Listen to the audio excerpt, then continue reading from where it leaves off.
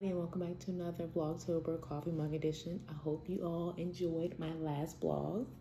So we're gonna get right into this one. This is gonna be day 17. And the mug that I have today is a mug that was gifted to me from my former co-worker. This mug actually is temperature gauged. So when it's cold, it's black and the icons on it, and when it's warm, it gets colorful based off of every single image. So it's such a sweet gift that she got for me, and she knows who she is. I have I already had my coffee for today, so I'm just showing you the mug. The coffee that I had today is my Starbucks iced coffee.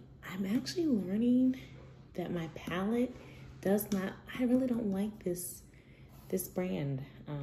Or maybe it's just the smooth and balanced medium roast. So I'm gonna try another one, but I'm not really a fan of this one.